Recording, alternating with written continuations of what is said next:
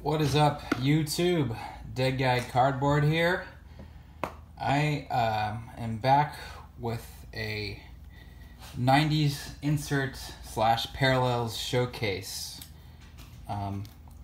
Pretty excited to show some of these cards. I've been busy the last 3 months picking up some heavy hitters for my Larkin collection. I think the last video I showed of my small Larkin collection was really nothing compared to this. So here we go. Show the this is the 1995 Larkin refractor from Bowman. You're gonna see a lot of shine in this video. Love the shine. This is the 96 Bowman atomic refractor. It's got kind of the original version of a super refractor finish to it. And then the 96 mirror image of Ripken and Larkin on the back. It's the refractor version. And then here's the atomic version of the same card. I love these early Bowman Best refractors. And this is the 97 atomic refractor. And this is the 97 mirror image atomic refractor. This is a really tough pull back in the day. The mirror images were a lot harder than just the single player version of this card. And then there's also an inverted mirror image in 97 where Larkin and Jeter would be in this little frame, and those cards go for a lot. Those are extremely tough to find. And then we got the I think this is, what is this, 96 chrome? Oh, 97 Topps chrome refractor. And I think I've shown this before, but this is the 97 refractor. It's got a little bit of refractor on the back too, if you can kind of tell in the light. And I bought two of these. One was sort of peeling, so I just peeled it off. I've always been curious to see what it would be like to peel off these 90s peels. This is actually from the 2000s. This is the 2000 Topps NL Team All Topps refractor.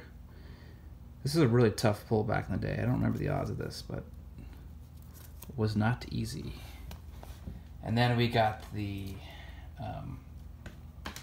1995 SPX HoloView. This is the second year they had the holographic. This is a pretty tough card. 94 they had the die cut version, just the regular version. In 95 they only had the special FX version. So it was a tougher pull to get a holographic card from Upper Deck SP 1995. There, I think you can kind of see it. And then I love this card. This is the last year they did the SPX holographic. This is from 1997. This is the gold version. This is kind of a tough parallel. The hardest to get is the grand finale. And it looks almost identical to this card. It's gold around here, but the grand finale has a gold finish in the hologram. But yeah, I think you can kind of see the hologram. So cool card. I think I showed this in the video, but this is the tough 1997 Pinnacle Certified Mirror Gold. The print run on this was estimated at about 30, but I think it's more like 50 to 70 because you see a lot more than you would expect I have a card with a predicted stated print run of 30. Cool card. The real tough one is a Pinnacle Totally Certified from this year. Those are numbered. And then these guys kind of snuck in here. These are from the 2000s. This is the 2000 SP out of 100. Pretty tough card back then, actually. And then this is from 2001 SP. This is out of 50. This is the same set that the Key, Pujols, and Ichiro card comes from. And yeah, if you were to get those cards, the SP limited version of those cards, they would go for like $3,000. Those are really hard cards. This one's also from 2001 SP. I think this is one of Larkin's first game jerseys. And this is from 2001 Flair. It's out of 175. And then I had to pick up a T206 card, right? This is the T206 Barry Larkin jersey. I like how they had the jersey on both sides.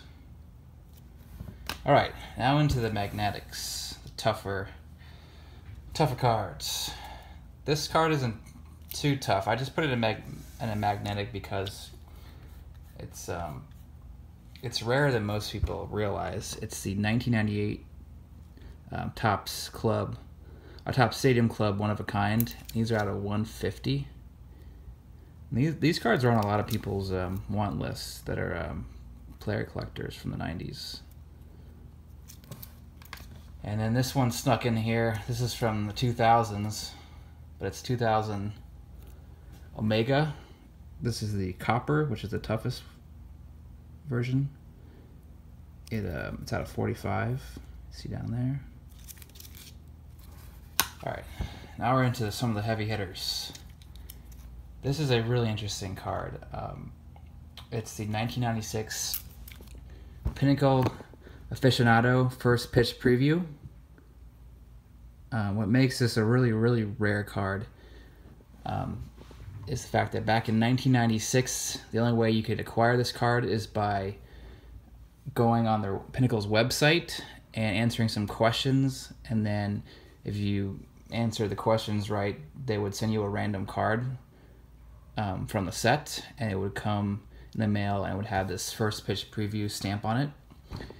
And back in 1996, I mean, not a lot of people were using the internet. I mean, I remember 1996, and it was, you would get the AOL internet CD-ROMs where you get like an hour free time. It just not a lot of people were using the internet back then, and especially for like a contest. And so there was estimated to be about 50 of these cards produced. However, I don't think a lot of people did the contest, so there's a lot less than 50 of these cards of each player that ever hit the open market. And a lot of these cards are chipped because it's a thick card and there's a black backing, and I guess because they were mailed, there wasn't a lot of protection. These are really tough cards, and I highly recommend picking up a card if you have a player in this set. And a good place to find out about if you have a player in the set, I think it's called Baseball Cardpedia. It's like Baseball Card Encyclopedia. And they list basically all the players from this checklist. And it's a great site too for looking up 90s inserts. So a cool card from 96. One of the toughest promotional cards from the 90s. Another tough card. I love these cards. This is the 1998 Skybox Circa Thunder. And these are out at 150. These were really tough pulls back in the day. These came from like $1 packs, maybe even less, 75 cents. And so the print run on these were pretty high. And the odds of getting a rave was super tough. And you can tell it's a rave because of the the shimmer and the player's name and the thunder, and of course the dead giveaway is the numbering out of 150. There's also Super Raves from 98 and 99, Circa Thunder. Those are out of I think it's 25, which are really, really tough. But cool card. And this is a really early version of a Larkin autograph. I think his first autograph was from 97 Donruss Signature. But this one's even tougher. This is from 1999 Skybox Autographics. And this is out of 50. There was a regular version that wasn't numbered, and there was a version that was numbered to 50. But this is just a gorgeous card. I mean, I love Larkin's signature. And I would love to open a pack of Skybox Premium. Skybox Premium has a bunch of cool inserts. They have Intimidation Nation, they have the Star Rubies, and then they have this Autographics. I think they have a couple more cool inserts. That was a cool set back in the day. And then I have, this is from 1998, Leaf Rookies and Stars. This is the Longevity. These are really cool cards. These cards don't get enough love in the hobby. I think they should, because they're numbered to 50, which back in 1998 was really tough. I mean, 98 is the same year that the Crusades came out. And actually, you could get a Donruss Crusade in this Leaf and Stars set. But you know, the Crusades were out of 250, 100 for the purple, and then 25 out of red. This is out of 50. I mean, this is a tough insert back in the day. And actually, there is a 101 of this. If you were to get the first printed card, 1 out of 50, it has a holographic finish to it, and so it makes it a 101. I think someone on YouTube has one. I think it was Wait 333. He has a Bonds Longevity to 1. So it's a really cool card. All right, now on to the Flair. I love Flair. This is the 1997 Flair Hot Gloves. This is a tough pull back in the day. Just a really cool insert. Flair did Hot Gloves for a number of years prior to this, but the odds of pulling this was a lot tougher than previous years. And then going on to the more Flair. This is the 1998 Flair Showcase Legacy. So Legacy was their short printed versions of their Flair cards, and they were all numbered to 100. And this is from 1998, the second year that they did Flair. Something to look out for when you're buying Legacies from 1998, especially row 0. This is row 0. They had row 0, 1, 2, and I think even 3 in 1998. There was 4 rows in 1998. But a lot of the row 0s were backdoored, and you can tell if it's a backdoored version because this player name is not embossed.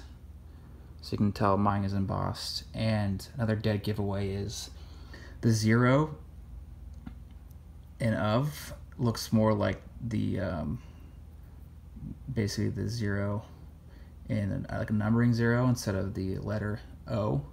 So you can tell, it's a little hard to tell, but that's clearly the letter O and not the number O in of. So anyway, really cool card. Maybe I'll just pop this up here. This is the 1998 row 1. I love this card. I think, so Flair in the 90s, they did 97, 98, and 99 Legacies. And I think this is the coolest row of any year. The shimmer on this card is just incredible. And you got the out of 100.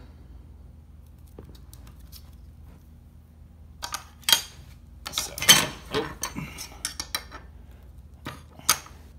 love these Legacies. I'd highly recommend picking these bad boys up. And then we got the 1999 Legacy. This is out of 99. The 1999s, there wasn't, I don't think they were ever backdoored, but the names weren't embossed, so this is a real version. So you don't have to worry about 99s too much. And then this one cost me a lot. I think I paid way too much for it. But the 1997 Legacies go for a lot more than the 98 and 99s. So this is the 1997 Legacy, row 1. Really gorgeous card, but I literally paid 10 times the amount that I did for the other Legacies for this one. I think there's a lot of collectors out there for the 1997 Legacies.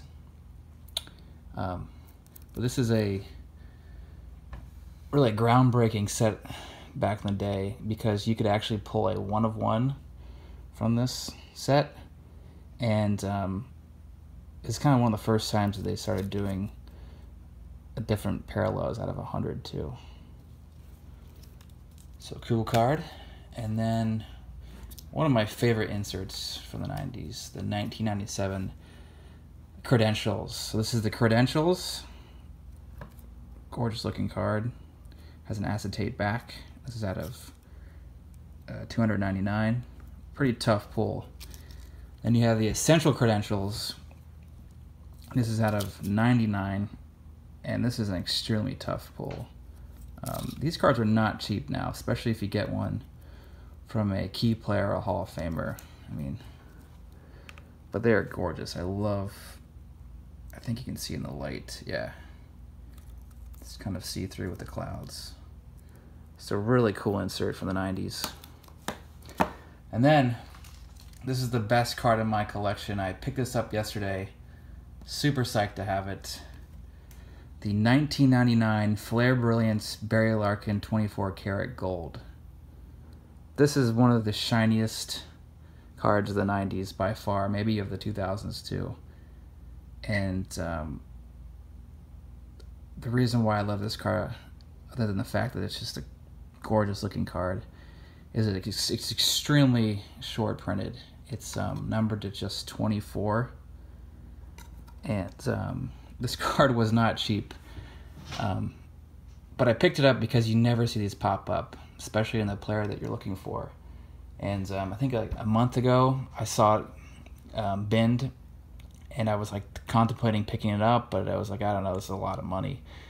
And then someone swiped it up immediately, and I just regretted not pulling the trigger. And I reached out to the seller, and I found out who the buyer was, and I contacted the buyer. And I had to pay a premium for it, more than what it was originally listed as. But happy to pick this up, because this is a key card for any 90s collectors. A huge card at that. And little tips for if you're collecting 90s inserts and parallels. Because it's hard to tell like how much you should spend on a card, because some of these cards are pretty rare, and eBay only lists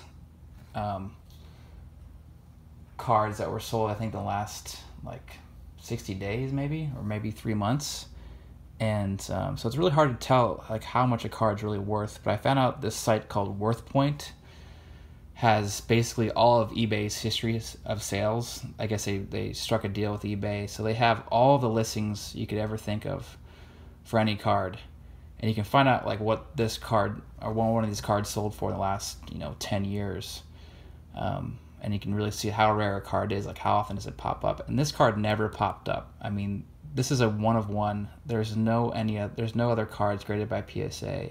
It's a mint 9, which is a pretty good grade for this card, because there's a lot that could go wrong with it, like the dimples. So I just want to give some shout outs too to some videos I've been watching of other people's 90s inserts and parallel collections. Ghost of Zepho, he's got some great Juan Gonzalez collections. Topps 85401, I think a lot of you guys know that guy. Nate loves the shine. He collects Barry Bonds. There's Ben G76 Show. He's got an incredible Fred McGriff collection. I think about a year ago he posted each year of his collection, like 1992 through 2000 something. He's got a great showcase of cards. Lingua Sports Cards. That guy collects just a variety of different 90s inserts and parallels. Aaron Davis. He collects a lot of vintage, but he also collects some Gary Sheffield inserts. Lefty NDV 10. He's got some great shipper stuff from the 90s. And then Weight 333. He's got some great Bonds inserts. I don't think he's posted in a while, but he's got some great stuff on there. But I'm loving collecting these 90s inserts and parallels. I'm not going to give up on collecting vintage. I love vintage. I love T206s, but I wanted to change it up. I love learning about new things in the hobby, and I highly recommend collecting some 90s stuff because the inserts are pretty sweet. And yes, the 90s are covered in junk wax, worthless cards, but these inserts are going up in value, and they are pretty cool in person. So like, subscribe, and thanks for watching.